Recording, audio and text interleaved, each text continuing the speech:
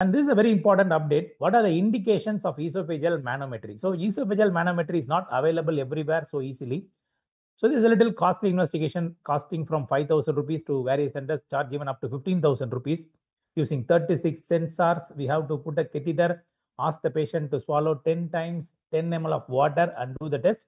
It's a more complicated test, not available in all the places, done by medical gastroenterologists.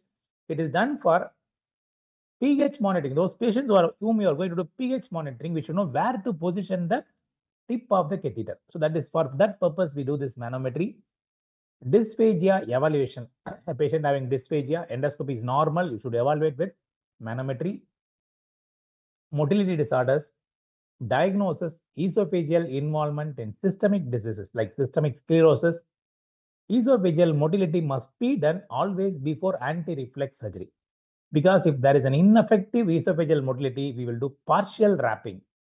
If there is a normal motility, we will do Nissen's 360-degree wrapping. Therefore, it should be done before anti-reflux surgery to evaluate symptomatic patients after esophageal surgery. After esophageal surgery, any patient having some symptoms, we should evaluate by means of manometry. Update number 2, a table is added in Sabiston.